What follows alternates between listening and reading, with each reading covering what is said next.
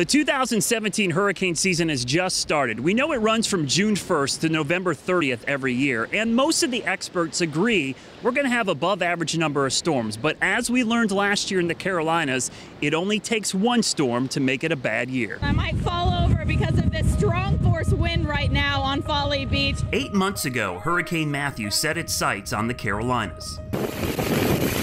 The record-setting and historic storm slammed into the South Carolina coast. Its landfall was just south of Myrtle Beach as a Category 1 hurricane.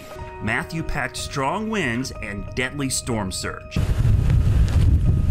That pounding wave destroyed at least 3 piers, damaging thousands of homes in North and South Carolina. This is bad. It's bad. But Matthew's impact didn't just stop at the coast. The storm's heavy rains dropped more than 10 inches of rain in parts of North Carolina. Many rivers, including the Lumber, the Neuse, and the Tar, all rose to record levels.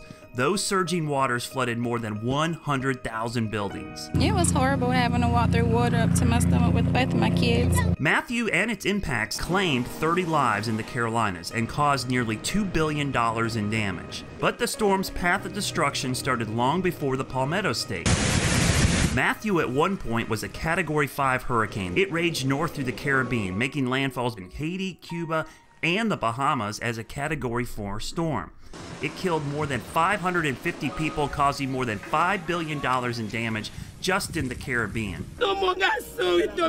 Then the storm tracked up the coast, staying just offshore. But it still ravaged Florida and Georgia's Golden Isles. Flooding and tornadoes spawned by Matthew killed another 15 in those states. We feel really lucky and blessed. All the stuff can be replaced, right? We can't be replaced. Now we enter a new hurricane season, and the National Hurricane Center is predicting we could see 5 to 9 storms, but forecasters can't tell you exactly where those storms are going to hit. And as we learned with Matthew, those predictions matter little. We cannot stop hurricanes, but again, we can prepare for them. It really only takes one storm. Experts at the Colorado State University are predicting slightly fewer storms than the National Hurricane Center.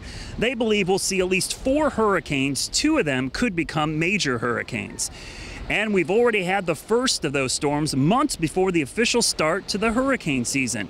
Tropical Storm Arlene formed in the eastern Atlantic way back in April. As Hurricane Matthew showed us, the strength of the storm isn't really important when it comes to tropical systems. Hurricane Matthew killed 47 people, caused $10 billion in damage. That's the 10th most in U.S. history. Now, a lot of that damage occurred here along the coast, the homes, businesses, and roads.